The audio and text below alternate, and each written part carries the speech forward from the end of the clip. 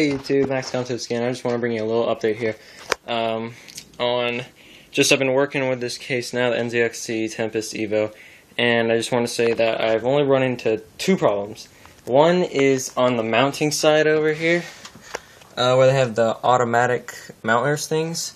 It only gets one side, so it works on a DVD-ROM, but I have an NZXT fan controller, which is really skinny, so I had to screw another screw on the side, but it's very limited on the back here where it goes like diagonal here when there's one right here and one right here to screw in, and it's not there because this thing like blocks some of them. But anyways, that would be the only discomfort for me, is I have to put a screw there, but I'm not going to remove it anytime soon, so that doesn't really bother me. And another little, another little thing is my power supply.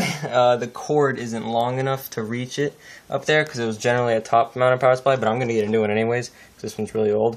So I have to keep it upright right now, but luckily for the case it has enough room, and so that's the way I'm going to plug in my 24-pin power.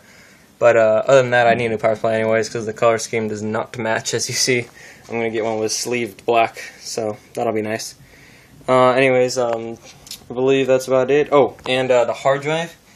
These mounting brackets.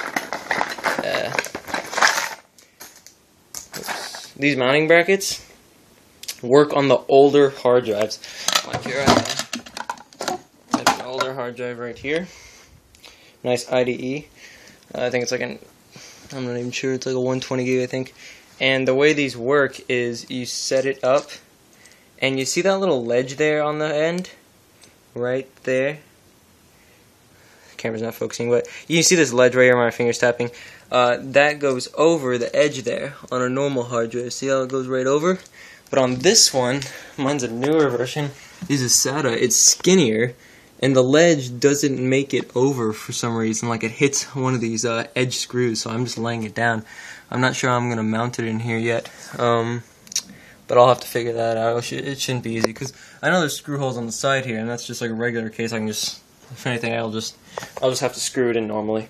But yeah, that's about it. And one more thing I want to say is, I didn't mention it in the unboxing, but the side back panel here, you see how I have all these cords?